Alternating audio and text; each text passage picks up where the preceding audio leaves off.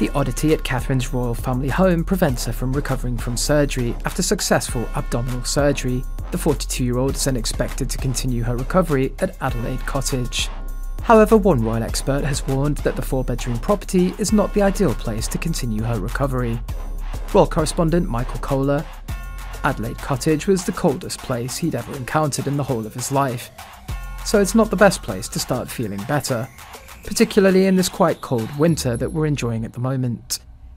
Kate is due to stay in hospital for 10 to 14 days. The mother of 3 will not be returning to royal duties until after Easter, the palace confirmed.